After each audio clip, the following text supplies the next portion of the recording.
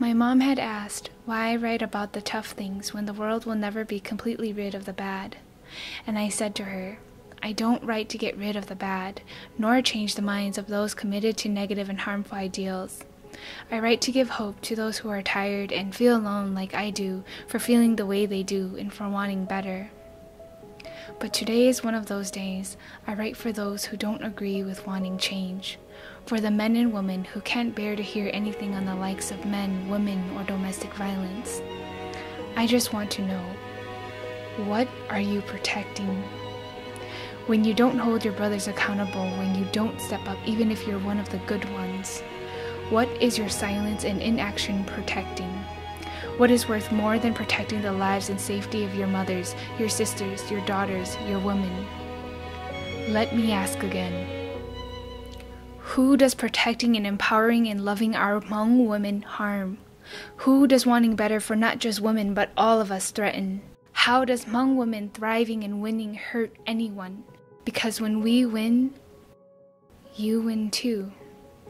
We always carry you with us through your name, your family, your children, our culture, clothing, and traditions. You can be a good man, but that does not mean the work stops there. It starts with how you view women when you are alone, how you speak of them when you are with other men, what you say or do not say when other men catcall, threaten, disrespect, or harm women. It starts with how you treat your mothers, sisters, girlfriends, wives, nieces, and daughters. What you say to them, how you speak to them, how you show them you support and care for them, and how you intentionally create and allow safe spaces for them. And if you are a good man, why does demanding the accountability of abusive men threaten you? There is domestic violence in every community, but this is our community, so why is it so wrong for us to care? When we say that we are being hurt and when you see us being killed, is it so hard to believe us? And if you are still asking why we are making a big deal about this, it's precisely because you are even asking such a question when lives are being taken. The number of men and women who still exist that always first ask what she did wrong and why she didn't leave, instead of how can we help? How can we help?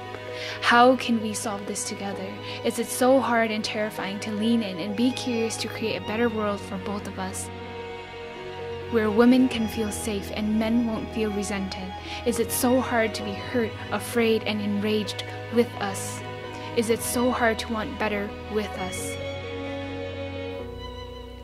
I can go on how women can be better, how they can be stronger, choose better partners, leave sooner, but I am tired. My women are tired. They have been striving for better for generations, whether you would like to acknowledge it or not.